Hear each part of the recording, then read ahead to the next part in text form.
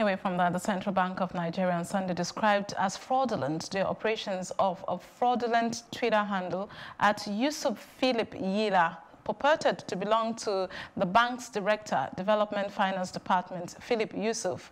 According to CBN's Director of Corporate Communications, Isaac Okoroafor, the imposter handle had been posting messages related to the bank's 50 billion naira targeted credit facility. The CBN spokesman said the fraudster was doing so with the intent of wooing unsuspecting loan seekers and owners of small-scale businesses to enter into correspondence with the owner of the fake handle. The CBN official warned unsuspecting members of the public not to have anything to do with the said Twitter handle. And joining us is Isaac Okoroafor, who is the head corporate communications of Central Bank of Nigeria. Thank you for joining us, Mr. Okoroafor. Thank you so very much, Amaka. Right. How are you today? I'm very well. Thanks for asking. How are you too? I'm good. Now, this recent fraudulent account is not the first. It is one too many. How does the CBN track these accounts and eventually resolve it? Well, of course, you know what is happening in the cybersphere. A whole lot of fraudulent people are operating on a daily basis, night and day, actually. And they try to deceive people, mislead them, and take their money off them. And it's been quite some time, excuse me. It has happened quite a lot of times when that some of these people try to either clone their accounts or social media accounts or web connections of some officials of either banks or government, and try to use that to impersonate and take out people's monies. At the CBN, we have had quite a number of it. Some people parade them, so they clone the Facebook accounts, and then they claim it's accounts of some of our principal officers. And then the latest is the Twitter, fake Twitter account of some of our officers, especially the Director of Development Finance. And when we got it, normally what we do is to get into study the account and then report it to Twitter, and then go into the place to tell people this account is fake and this person is fraudulent.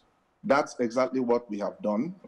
As a monetary authority, we have put in place a very robust cyber security and system and internal controls to protect ourselves.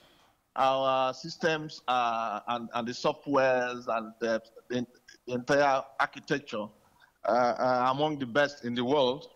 And of course, you know, cyber fraudulent people are always quite ahead of technology. But we do all we can to protect our systems. And so far, it has been very good. Apart from protecting ourselves, we also have to do a lot to protect the banking system itself. And so banks are required to also put in place the best kind of system that you can get, foolproof. And they are required to also have the know your customer procedure, follow it through.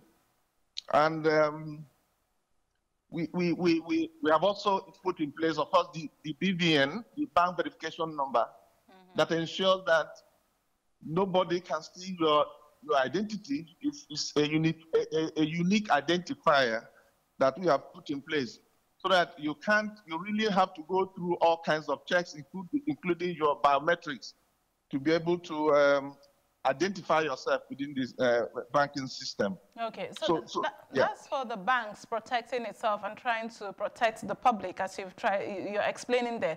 But how can the public differentiate your authentic accounts? This has to do with, social media now, where you know that the fraudsters are prying, so that people don't want to lose their money to fraudsters. It's quite crucial. Yeah, if you get into the social media, like in Twitter, there is our account in Twitter is verified. there is always, if you like, a second factor authentication. Everything we put on Twitter or on Facebook or on Instagram or on Flickr, you'll find in our website. So I urge the public, before you fall for anything, please go and check for something that connects to that on our website. If we tweet anything, you can always see something on our website that corresponds with that. And if you see a handle, on Twitter that has to do with anything we are doing, be sure that it is the CBN verified handle as Bank that you have. And so that's one thing. Secondly, I would urge the public that anything concerning us, any link anybody sends them, they should not click it until they have verified from our website that this link emanates from our website. That is very important. Right. Okay. Because our website is the root of all our communication. Mm-hmm. Head of Corporate Communications from the CBN, Isaac Okoroafor, thank you so very much for your time with us, and do keep safe out there, sir. Thank you, Amaka, and please be safe too. All right, thank you.